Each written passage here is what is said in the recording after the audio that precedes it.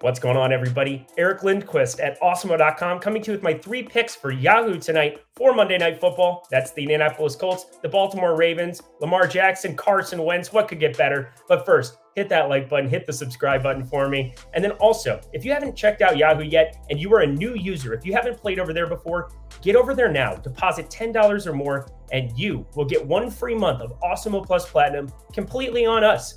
That's on the house. That's every sport we offer behind the paywall. Doesn't get a whole lot better than that. So if you want to check out all the DFS content that's waiting for you at Awesemo, now's the time with Yahoo. Now, let's get to the picks. For my first pick, and I hate to do this, I know you all know what's coming. If you've played DFS before whatsoever, you know what I'm about to say. We're playing Lamar Jackson in the superstar spot. I don't know how to get away from Lamar Jackson whenever he is on Showdown. I'm always overweight to him in this superstar spot. If you want to do anything, and I do mean anything else differently, in the superstar spot, you will be contrarian. So get that out of the way. But I've always found it a little bit more effective over the years playing this guy up top and figuring out the rest of my lineup later. Over on Yahoo, it's only an $11 difference between him and Jonathan Taylor. That's not enough of a gap to really make up the fantasy projection that we have at Awesemo. 23.54 fantasy points. Jonathan Taylor, number 2 on the board at 15.04.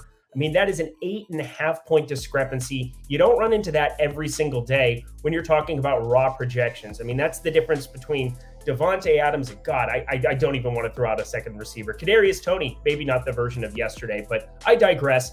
Lamar Jackson on the season, we know his rushing upside that he has. He's already had 42 rushing attempts in 4 games. That's basically 10 per game, and at a clip of 6.6 yards per attempt.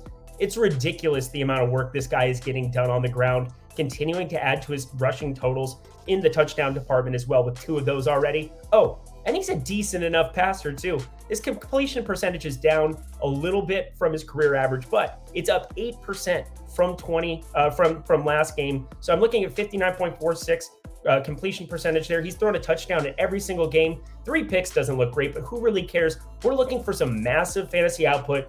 There's no question about it. Lamar Jackson is the guy that we want to be relying on. For my second pick, and I kind of debated about this because there's some different builds that we can run into. You put Lamar Jackson in, and then it becomes immediately $18 per player.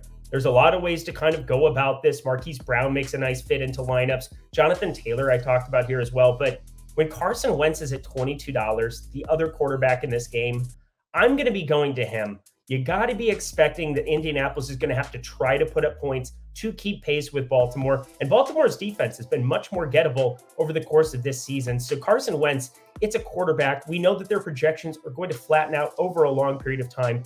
3 games so far of 17 plus fantasy points over on Yahoo so far. And then Jonathan Taylor, the difference between him and Carson Wentz is just not that large. 0.04 fantasy points in the projection department. I think because Jonathan Taylor is a little bit more expensive, a lot of people go over there, click on the next guy, being like, oh, well, he's automatically going to have more fantasy points. I don't think that's the case. Plus, if I want to build around Lamar Jackson, I'm going to also have some builds where I don't play pass catchers on the Baltimore side. And that makes me want to really look at Indianapolis in a come-from-behind game script, Carson Wentz at the helm. It doesn't feel great, but I think he's my second favorite play on the board. And to round it all out, if we're going to play Carson Wentz, if he's going to put up fantasy points, he's got to throw it to somebody. And because of the way that the salaries break down on Yahoo today, I think it's pretty darn easy to play him alongside, I believe, his number 1 wide receiver, Michael Pittman.